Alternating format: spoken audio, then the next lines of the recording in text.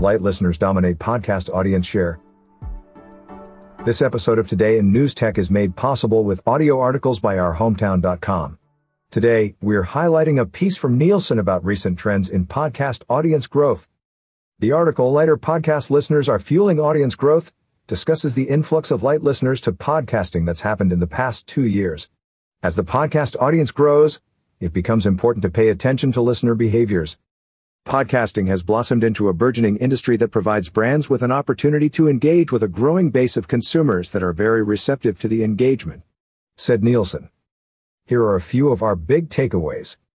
Light listeners are podcast subscribers who engage with content between 1 and 3 times per month. Currently, 49% of the podcast audience consists of light listeners and 30% are heavy listeners. Between 2020 and 2023, podcast ad revenue is projected to increase from $842 million to $2 billion.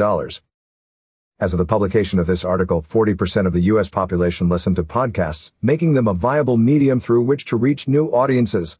Because of this, Our Hometown developed audio articles playlists to help publishers easily create audio content at whatever scale best fits their publication. Thanks for watching Today in News Tech, the podcast covering innovation in digital journalism. You can follow us on Facebook, Twitter, and subscribe on YouTube or any of your favorite podcast apps. We'll see you tomorrow. At Our Hometown, we help newspapers build WordPress websites, design native apps, and develop digital subscription models.